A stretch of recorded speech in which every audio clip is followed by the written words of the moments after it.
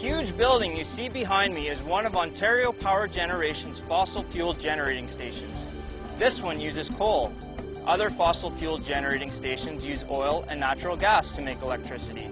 In essence, it's a factory that converts the energy from burning coal into a flow of electrons, or what is commonly called electricity, the electricity that powers the province.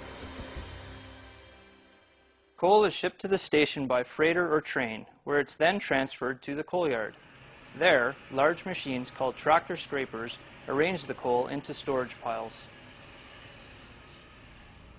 A series of conveyors transports the coal into the plant, where it passes through enormous pulverizers that grind the coal into a fine powder prior to burning. The pulverized coal is fed into a large industrial furnace that is surrounded by boiler tubes filled with water. The intense heat from the burning coal heats the water in the boiler tubes and turns it into steam. The steam is transferred under pressure at high speed through large pipes to turbines like these. It's this pressure and flow that pushes the blades of the turbine, causing it to spin. The turbine is connected to a generator that contains a rotor. Large electromagnets are attached to the rotor that is located within coils of copper wire called the stator. As the generator rotor spins, a flow of electrons is created in the stator.